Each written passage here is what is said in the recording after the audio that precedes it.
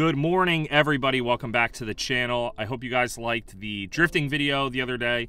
If you didn't see it, make sure you go check it out. If you can tell, little change of scenery today. We are down in New Jersey at Stable Energies. If you guys have been watching the channel, you know that we are freaking motivated and want to get the E46 Pro car done as soon as possible. And a major component to finishing that car is seat and safety equipment. So we're able to come down here, local shop, to test out the seats we want, make sure we fit in them, and get all the safety equipment possible. Let's run in, see what they have, and we'll talk to the guys and figure out the best option for us.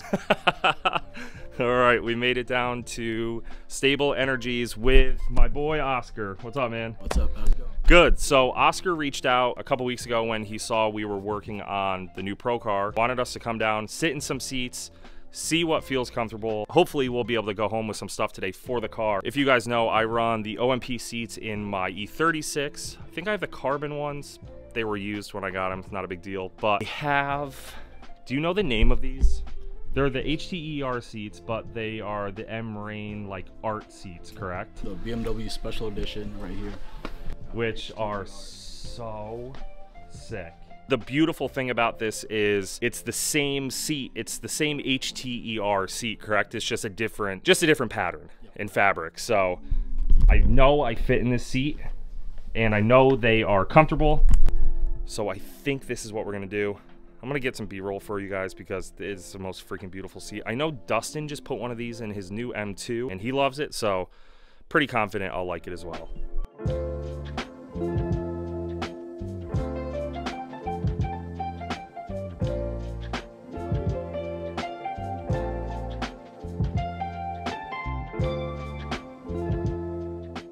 And if you guys aren't interested in OMPs, they have a ton of Recaro seats here as well. So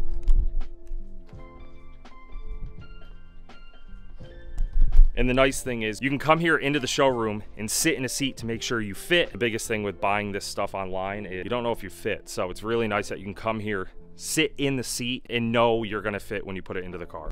And I'm not gonna get into it too much today, but you can tell they have pretty much every piece of safety equipment you would ever need for racing. I think you guys do a lot of karting stuff as well?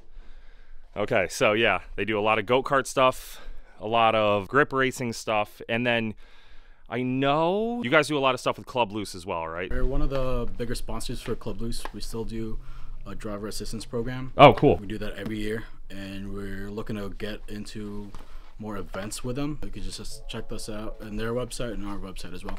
Okay, one more thing. So I was doing some research before I came down here because I'm putting fire suppression in the new car, and I was watching a video, Oscar, and they were saying there's two different types of, I guess it's fluid, is that correct? That's correct. There's two different types of fluid. One is AFFF, most common ones that you use, and the other one is Novec. It's gas-based, so there's no cleanup, and it's clean agent. There's three different types of activation for systems. You pull a lever, or electric, you push a button, or the third one is going to be automatic. Once the car or the thermal bulb reaches 175, if you're blackout or if you it'll automatically go. So I think I like, and I think we've already talked about this off camera, but I think I like the manual the best.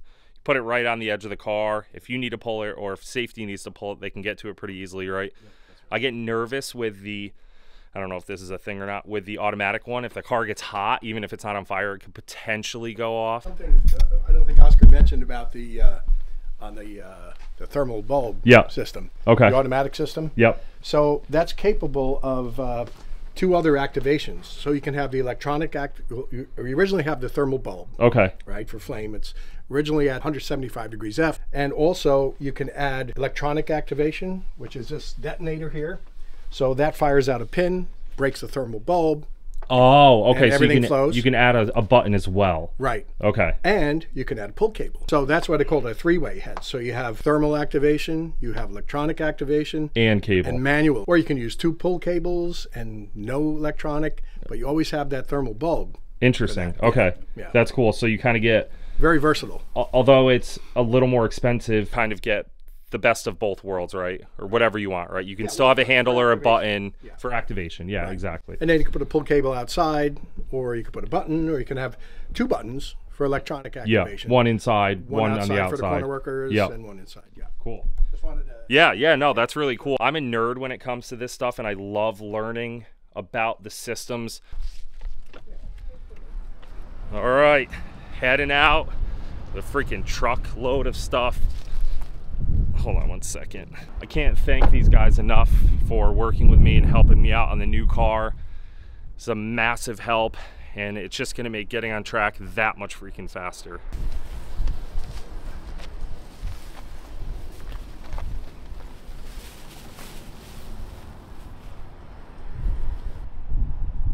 Once again, massive thank you to Stable Energies down here in Jersey. Truthfully, it's companies like this that are making this car a possibility.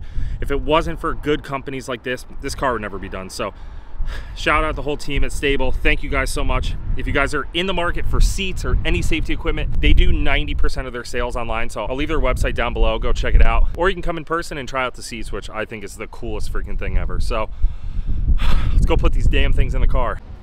All right, just made it back from Stable Energies, and I am antsy to get the seats in the car, but I think I want to ceramic coat the backs before I put them in the car. I know it's ridiculous, but there's no time better than when a product is brand new than to ceramic coat it. So we're gonna use some G-Technic product on it, get them ceramic coated just so they're easier to clean when they're in the car, because it's gonna be a tight squeeze behind the seat, between the seat and the cage. So let's get them ceramic coated. We'll get them thrown in the car, see how they look. Okay, so I'm sure most of you guys have seen ceramic coating installed before, but for those that haven't, I'm going to do a quick synopsis. First, you need to clean the panel, then you need to install the ceramic coating and wipe it off. Pretty easy process, but you have to use the right products to make it an easy process. So let's get this stuff thrown on in a quick time lapse, and then we'll be able to toss the seats in the car. G-Technic, baby.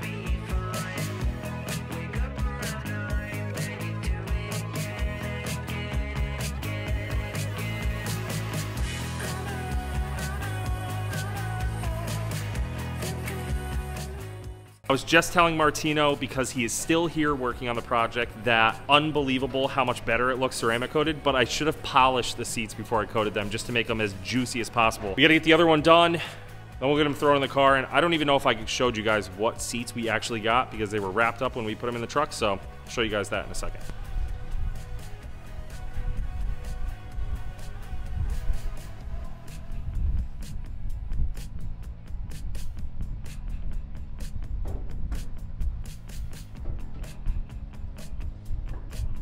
Is by no means the final resting spot of the seat, but holy shit, pardon my French, this looks insane. And I'm really happy we ceramic coated the back of it because it looks much better. This car is going to be a ton of mocking up, in and out with not just the seats, but kind of everything we do. So we have to get the seat in a position that we like, then we have to adjust the steering column to make sure the steering wheel is far enough away from us, and then we can do the harnesses. I like to save the harnesses for last because you need to make them the correct length, and that length will vary depending on where the seat is. So I could not be happier with these seats. I think they are a perfect fit for the BMW. It's a BMW pattern, and very grateful for Stable for getting these for me, and the Schroth harnesses. And we also have an OMP fire suppression system coming for the car. So let's get some beauty shots of this.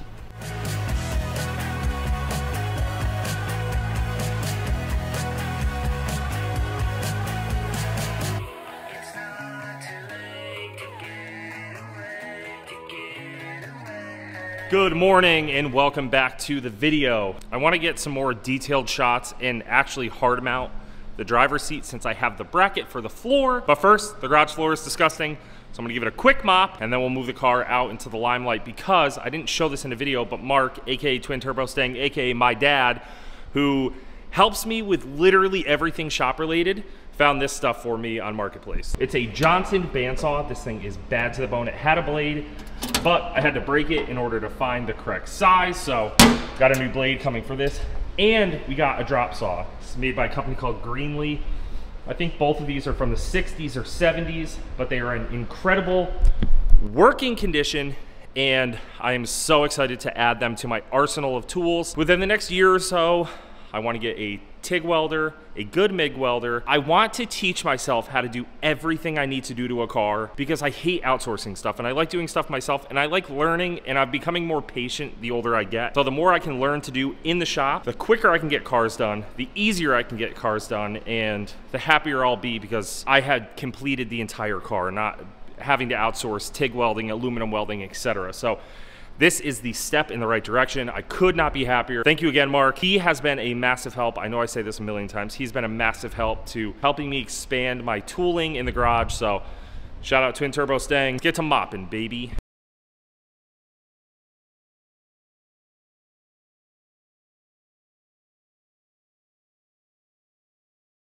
Let's just appreciate these seats for a second because they are so damn beautiful. If I didn't explain it already, they are OMP-HTER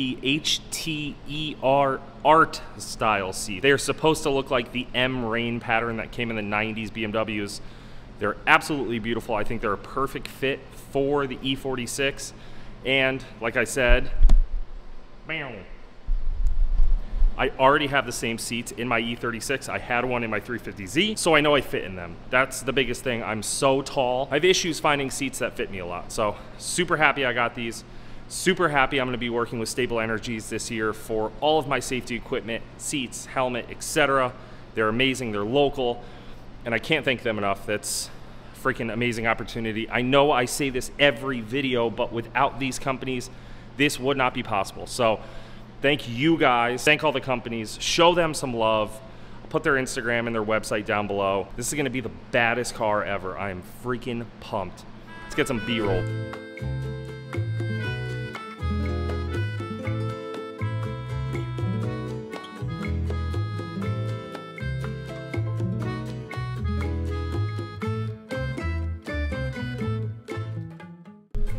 Okay, I think that's gonna be it for this video.